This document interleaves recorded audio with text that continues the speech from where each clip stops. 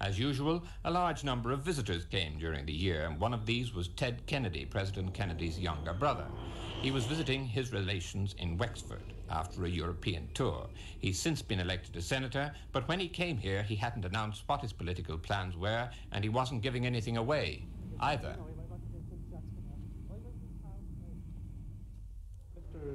Mr. Kennedy, does your trip in fact presage your descent upon the political scene in the United States? Well, I'm delighted to, first of all, to be here in Ireland and to be making a trip this afternoon down to County Wexford, New Ross.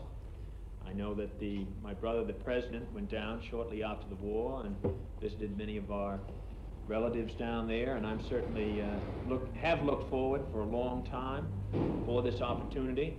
My one regret is that my wife couldn't be along and go down and make this voyage with me, but I'm sure that we'll be back soon and be back here often again.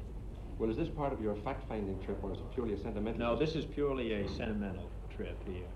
I have been for the past few weeks on the continent talking about the questions of common market and the effect that the President's program will have on our industry in Massachusetts and the United States. This trip to inform yourself about matters previous to going into politics, this is being said, is it so?